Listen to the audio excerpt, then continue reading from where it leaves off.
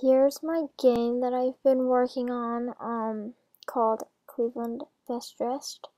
So the objective of the game is to get your outfit together for the school talent show, and basically the game is in like third person, and it's based off my friend Leila Hepler, who's a freshman and who attends Cleveland, and it's just kind of a platform game.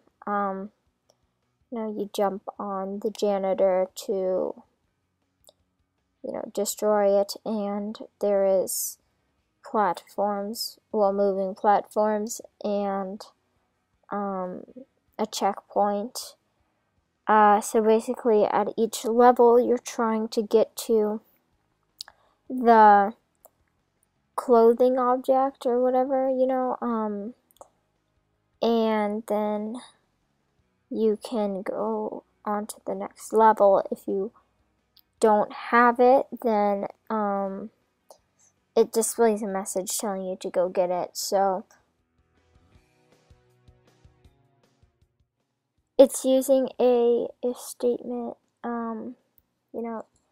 if instant exists, display message telling you to go get your headband, and well, for this level example, headband, but see, I died and then I went back to my checkpoint. Yay, good thing it's there. So if the instant exists, it will display a message, room will restart. If it doesn't exist in the room, you'll move on to the next room, where there's a different, article of clothing in each. First level, headband; second, shoes; third, a jacket; and at the end, there's, a splash screen telling you, yay, you won, huh? And yeah, so at the end of each level, the main character will be wearing the different piece of clothing that she got. So like at the end of this level, level 2, she'll be wearing the headband, as you'll see in a second here.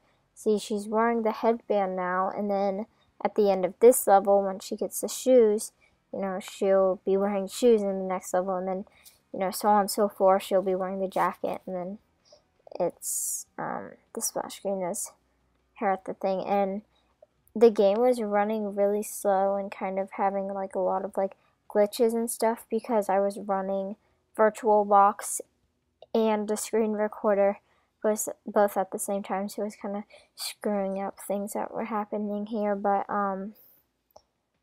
yeah, that's about it for my game. Thank you for watching, and I hope you enjoyed playing it.